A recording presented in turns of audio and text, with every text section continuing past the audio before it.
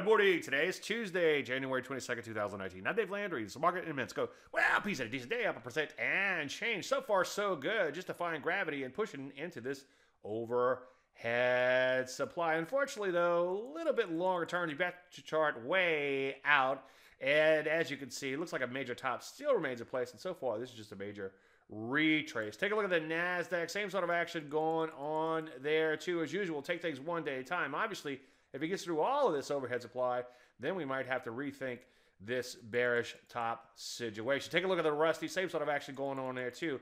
Longer term still looks like it's in trouble, but shorter term, defying gravity. So what do? Well, futures are weak pre-market, so we could see some corrective action, at least on the open. As usual, again, take things one day at a time. On the short side, just make sure you wait for entries. The best action might be to just let things shake out for a while to see if it sticks.